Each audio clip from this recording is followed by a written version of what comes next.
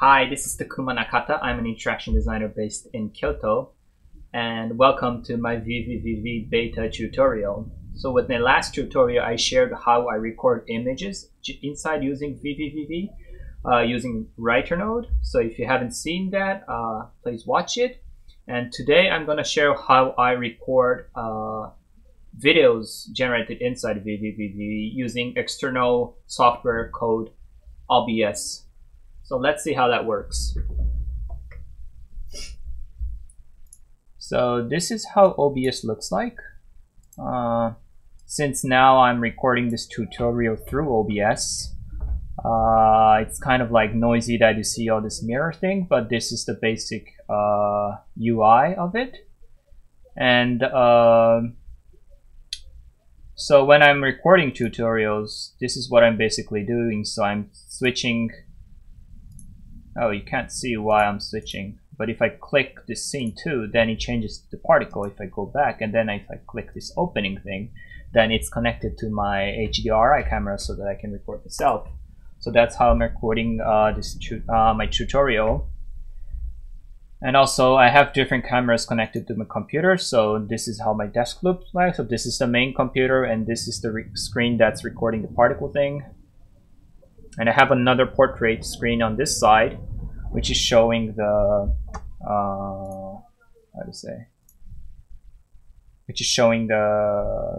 vvvv preview.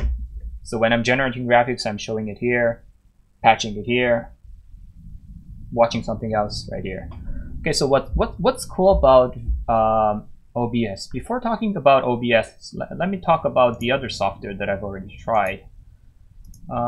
So if you go to this vvvv.org documentation capture output, I'll put this link below.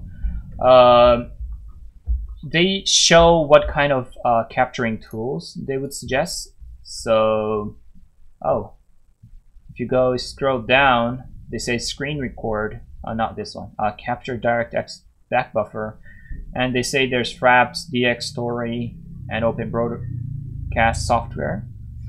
And this is the one I'm talking about today. I used to use Fraps quite a lot. It was very, very handy and stable and really good, reliable software to capture it. But since they stopped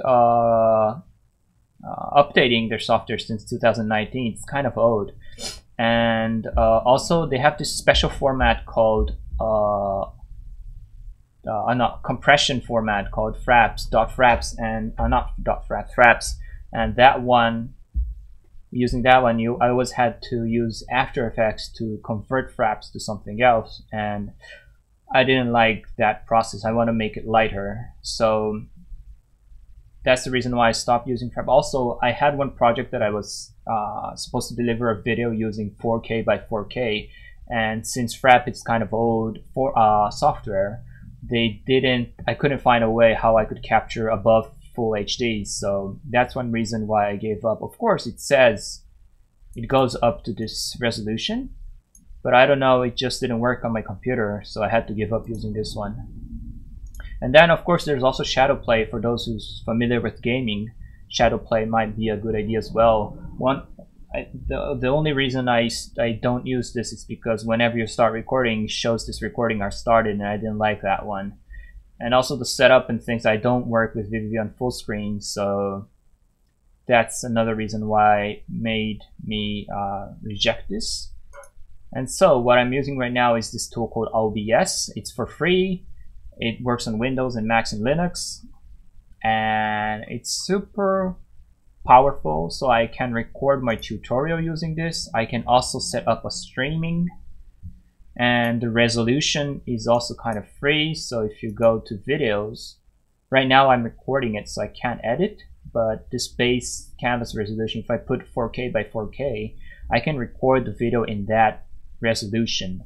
So for example, if you have a weird format video that you want to record, you can still do that using OBS. For example, 1920 by 5, let's say, it's still recordable.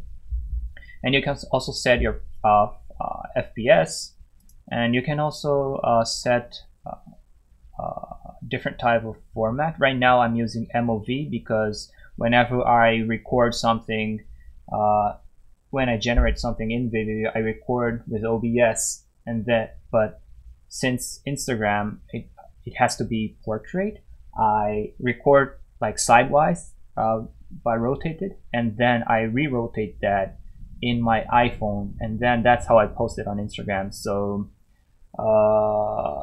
with MOV, I upload it to Dropbox, and then I can download that locally in my smartphone via Dropbox app, and then I can rotate videos like directly inside my smartphone.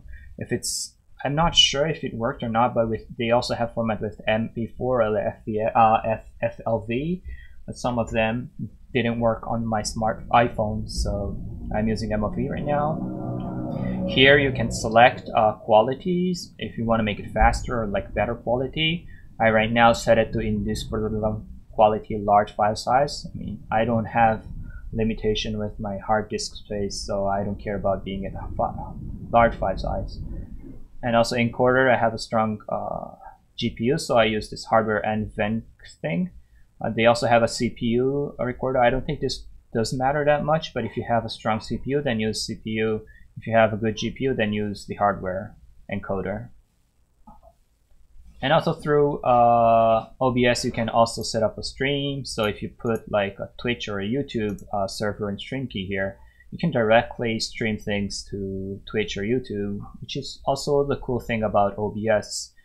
This kind of thing is not possible through Fraps or through Shadowplay. And until I started using OBS, I thought this would be a streaming software more than a capturing.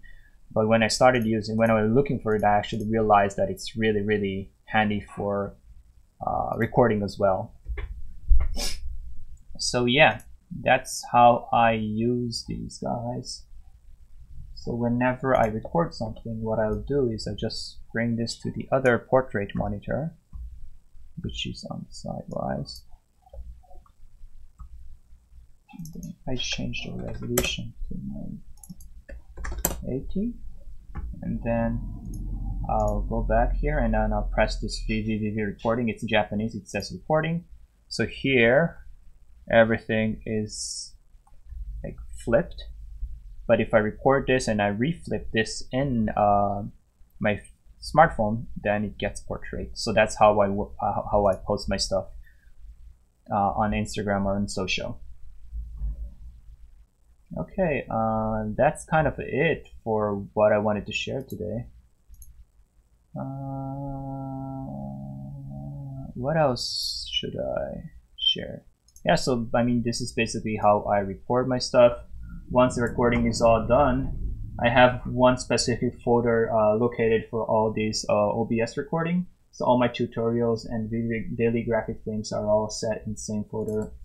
So there is a video in full HD format constantly, so this one is not a loop. But if I open up, for example, this one, I can smoothly play them, which is quite nice, and the quality of the video is pretty high. Yeah, I think that was it for today. In addition, I'll share a bit more stuff from vvvv because we didn't use vvvv for today. In this page, they also mentioned like still recordings, and if you're familiar with visiting this vvvv.org website, I mean, definitely you should visit this page. But if you go here, at the moment they're showing this really cool show reel, but before that they kept showing, I think it was from this page, so this gallery thing, not the gallery. Is it the gallery? Oh yeah, no, it's not this one. A screenshot of the day. So this screenshot of the day is something that you can post directly, an image directly from vvvv, and so you can actually see what kind of things are happening or like what people are experimenting with. And to do this, what you have to do is, I think it was Control-3. So if I bring back come back OBS, I'm gonna just put it here, And then I'll bring the screen out to this monitor.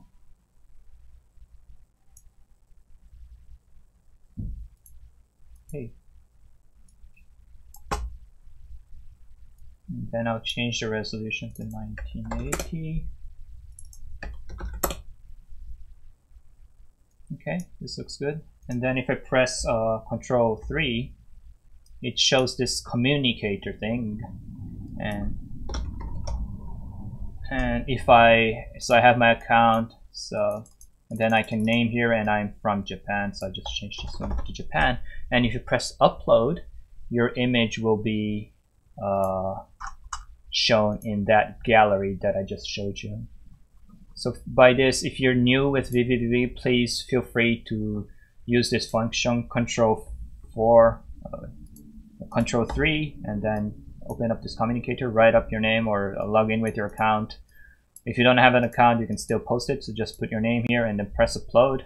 Then your images should be shown here. So if you're following this tutorial, it will be a very big help. If you can prove that you followed this tutorial and made something, just post it here. That would be fantastic. Yeah, and there's some other knowledge shared here if you're interested in using, like for example, uploading GIFs. They have this recorder window node, which helps you to capture output as a GIF. So I think the working process is quite similar to the last tutorial I made. You just have to use this one rather than the one I shared. So this one is very powerful, and there's also some other things. Oh yeah, and one last thing related to OBS. So I just shared how to use OBS with multiple screens, but if you don't have multiple screens, you can still use OBS. For example, if you're on a laptop, you don't have the second screen. Don't feel like crazy because you don't have second screen. What you can do is you can set a shortcut here. And for example, if you set Alt, I don't know, record. Oh wait, Alt 6. No, Alt 3. Hey, I'll just say Alt 3. Okay, so I'll set Alt 3. And come on. Oh, it works. So I'll set Control R as my start recording shortcut, and I'll apply this. If I do so, what will happen is, even though you're with vvvv on full screen, if you press Control 6, or you just press your shortcut, then OBS will start recording, even though you're not on OBS. So with this, you can make it full screen on your laptop and then press the shortcut button, start recording, and whenever you're done, just stop recording. Also, you also have to set your shortcut on the stop recording. But if you do that, even though you're with laptop, you should be able to record vvvv outputs. So yeah, that was it for today. I hope it helped. Let me know if you have any specific tutorials that you want to watch. I'll feel free to reach me out. Also follow my Instagram or tutorial if you're interested. Instagram or Twitter if you're interested in following my daily project. Thanks for watching, and see you next time.